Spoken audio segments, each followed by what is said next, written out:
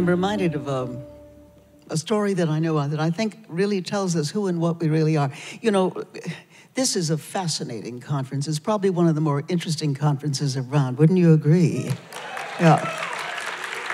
But then I've been in your midst a lot the last several days, and you really are very interesting and more than a little curious. And you remind me of the story of Mrs. Rosenberg, who goes to her tour guide and says, listen, darling, this year I don't want to go to Israel.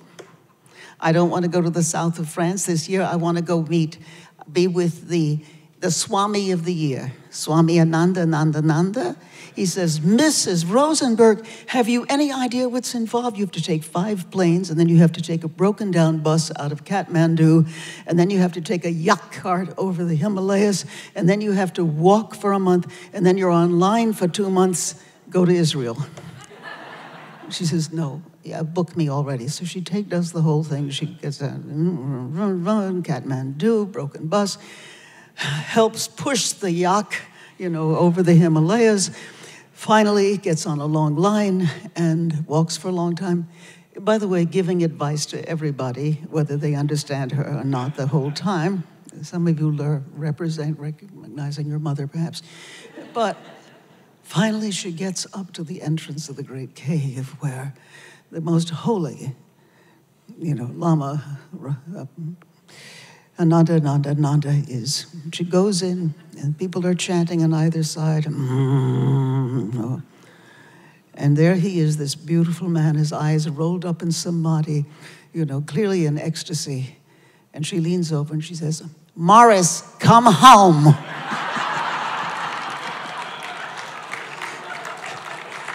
I tell you that story because I've been seeing all these Morrises here, who have been rather different from what their parents expected, we are very, very different, and we have to be different because we're living in the most interesting time in human history, yes?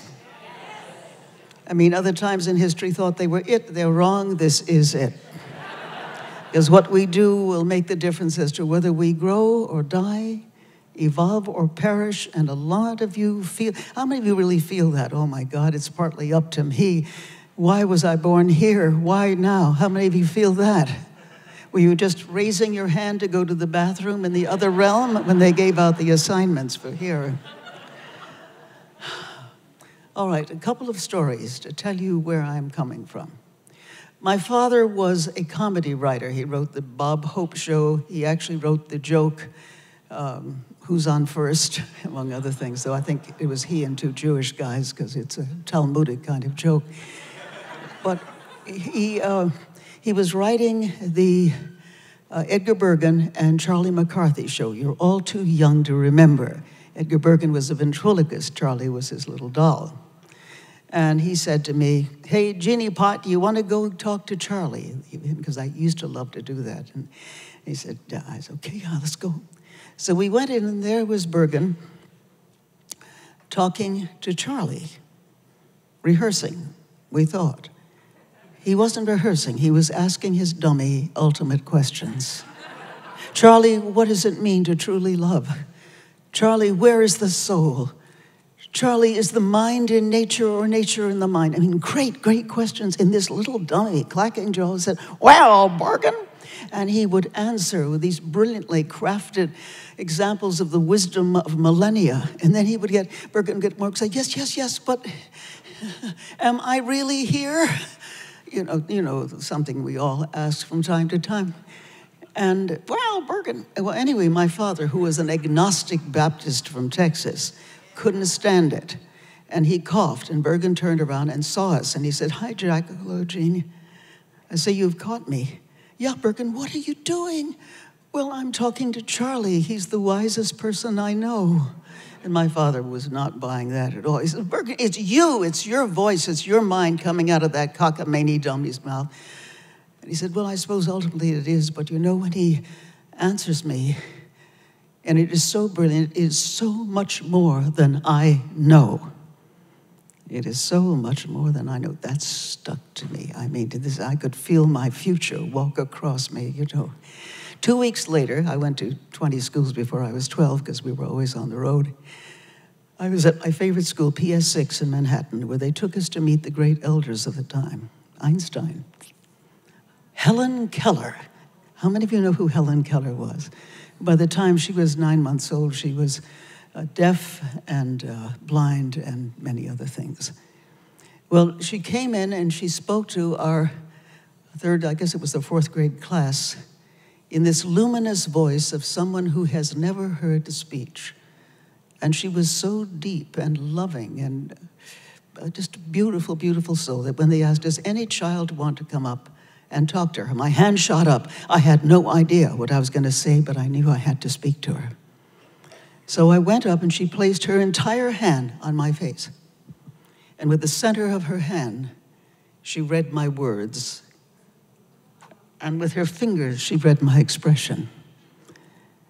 And I just, with a child's savage honesty, I asked, why are you so happy?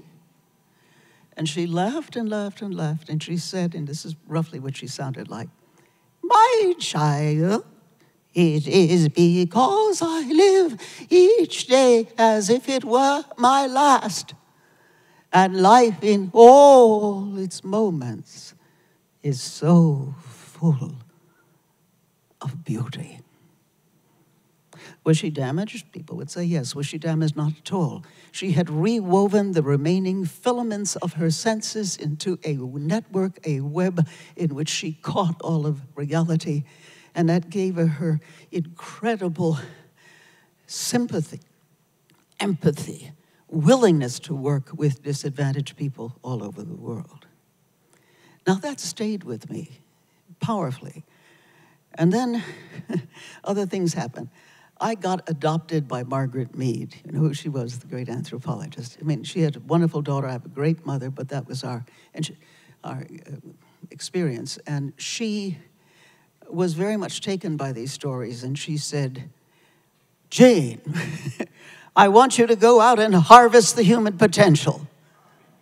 And so she sent me to all these different cultures. And she said, find out why that tribe in West Africa has no warfare and no neurosis, as far as we understand. So I went and I studied this tribe. I lived with them. And, you know, they did not think the way we do. They were, for example, one of the times I was there, they were trying to work on sanitation. Did they think it? Did they make A, B, C, D, E and you know, the diagnostic thing? Not at all. No, they drummed it, and they sang it. Here, I'll show you what they did. We'll do it. Stand up. Think of some big problem you have. And so they drum. You're going to help me drum. And they sang. And what they sang, and they did the chicken dance, like this. And they sang, hey, yay, yay, yay. Hey, yay, yay, yay. Hey, yay, yay. Hey, yay, yay. Yay, yay, yay, yay, yay, yay. And they danced some more. And after a while, they had the solution. What were they doing? You can sit down if you want.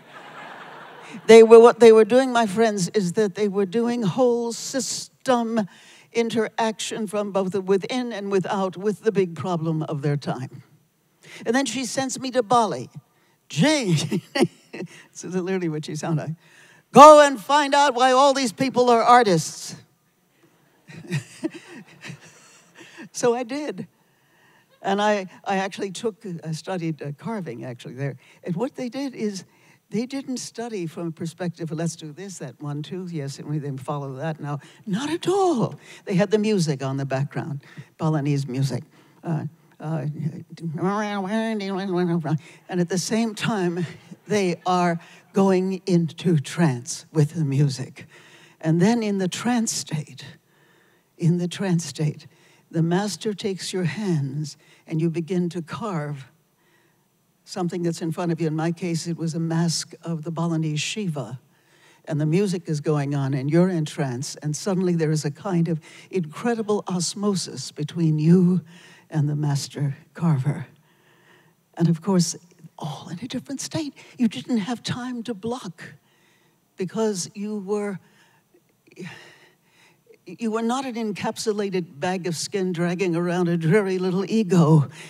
You were in a definite mind-body state altogether, and that was part of it. She sent me up to study the Yupik Indians and why all of them were such incredible mechanics.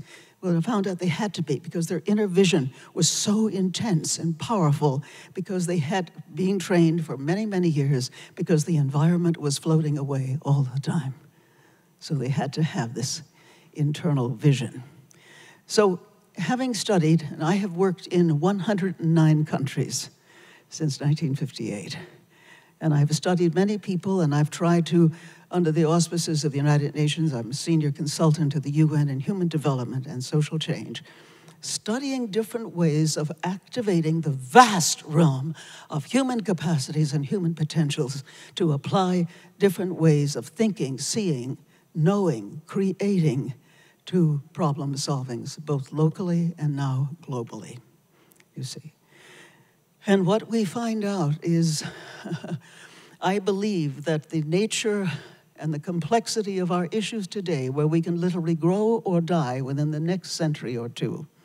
In fact, it's been suggested that we may even, by the end of the century, there may be only 150 million of us left. I mean, the earth may be fine, but we will not be. So how many of you feel, I mean, the French have the word for it, that frisson, that urgency, that sense of, I have to get out of there. I better grow as quickly and as deeply as I can so I become an adequate steward for this, the most critical time in human history. How many of you have that? Look at that, all these Morrises, out there. And what this also means, friends, is what is the variety of the human potential? Because this is what I try to do, activate different kinds of potential in people all over the world and then apply them to social problems, you see. How many of you think in images? How many of you think in words? How many of you think kinesthetically with your whole body? How many of you think intuitively? How many of you find that you yourself are so strange, you use potentials nobody ever thought of before? No, the fact is that as you begin to develop what are called interior proprioceptors, inner seeing, inner hearing, etc., in relationship to your outer knowings, you begin to be able to become, as many of my researchers were, archaeologists of your own mind, spelunkers in the caves of your own creativity. The creative process is going on, as with Edgar Bergen, is going on all the time beneath the surface crust of consciousness. Now, beneath the surface crust of consciousness, there's many other things happening. You are not, as I said, this encapsulated bag of skin with a dreary ego. You are myriad-minded. You have many, many other selves within you. And the emphasis on the West, on ego self. Remember, ego is but one image of the multiple images of the human psyche. But having so many different selves, I gave an example yesterday to the folks I was talking to that I hate to write. I am phobic. I cannot write. But there's well over 30 books there. And 270,000 pages of unpublished material. I had to write a book every month at one time.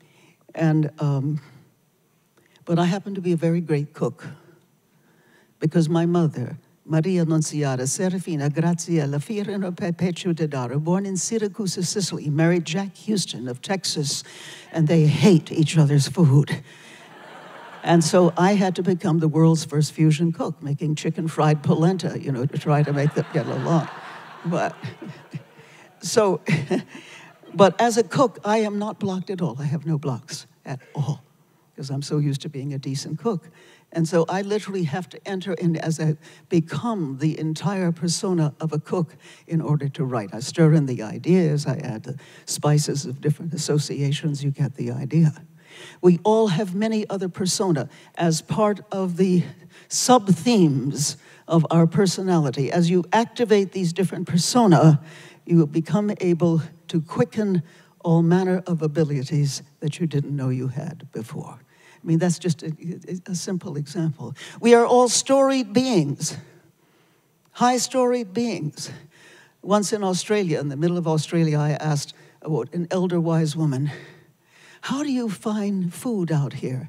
And she said, don't you see, mate, don't you see that nice grass there? Well, there's nothing here. No, go there. Suck on it. Oh, water. Oh, look at that little turn in the soil. It would be a nice tuber. And then she said, how can you live being as stupid as you are? And then I asked her, Maisie, I said, Maisie, how do we two-leggeds differ from the wallaby and the kangaroo and the koala? She said, why, mate, we're the ones who can tell the stories about all the others, which may be the great distinction. We are storied beneath the surface crust of consciousness. You are filled, and I have found this true all over the world, with the great stories of the world.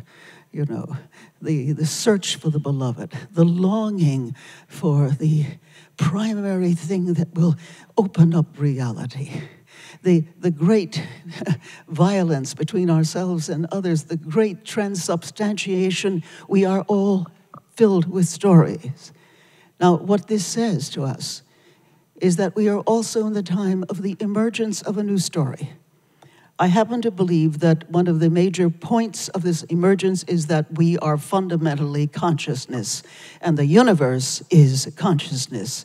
And the quantum revelations, and by the way, I recommend a book by Paul Levy that I helped in its development, Quantum Revelation. The quantum revelation is that you do not just live in the universe, but the universe lives in you. Think of what kinds of capacities this opens in you. If you are that paradoxical being who is fully who you are in your space-time suit, or I should say biodegradable space-time suit, but you are also the universe in a microcosmic way. I've been doing many experiments for many years now to really show you ways that you can tap into this vastly different point of view, which the great religious geniuses of the past knew about. And by so tapping in, you have conduits to realms of ideas, theory, and they're so exciting that you also have a passion for the possible and the momentum that lets you get out there and do what you have to do. Now, I'm an old Plato scholar. Any Greeks around here? The opening lines of the Odyssey. Andra moyene pe musa polytropos. Sing in me, man. Sing in me, muse, and through me tell the story of the man of many ways. I could change it around in ancient Greek, thank you. And so, but you are beings of many ways. Plato talks about the eidos, the divine ideas, the imaginal structures from which imagination is but a pale and paltry example. As you tap into the eidos, the divine ideas, then you quicken, you become alive, you become a cosmic agent, if you will. So what I'd like to show you, 2 minutes, is I'd like to show you one way to do this. Would you stand up, please? Rub your hands. I want you to know that each one of you is a carrier of an optimal template. If you will, you are part of the divine idea. The quantum blueprint. Okay, you can stop. Put your hands up so. And I want you to imagine, and for the next few moments, accept that it is real. And you can close your eyes if you wish or not. And receive that this quantum blueprint that has been yearning for you all these years is moving toward you. And as you begin to feel it, the quantum blueprint, you'd have to practice this, of course. You know yourself deeply loved, deeply seen, empowered, quickened, called forth. And it is, within this quantum blueprint, is the patterns of your speciation, that is the unfolding of the human species in you. Patterns for love, relationship, patterns of being able to learn on many different ways, patterns of creativity, patterns which allow you to become a catalyst for change, an evocateur of potential for yourself and for the whole world. Receive, receive, receive, and practice And know, my friends, that in truly you are the one that we all have been waiting for. Practice this receptivity of your quantum mind, your quantum body, your incredible capacity to open the door, to be the portal through which the human heart can go to the lengths of God. Dark and cold we may be, but this is no winter now. The frozen misery of centuries cracks, breaks, begins to move.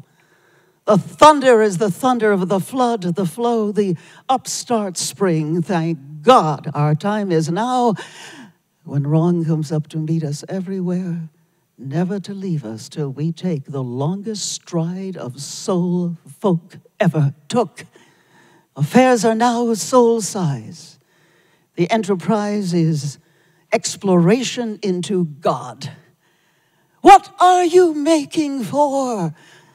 It takes so many thousand years to wake, but will you wake for pity's sake? Thank you.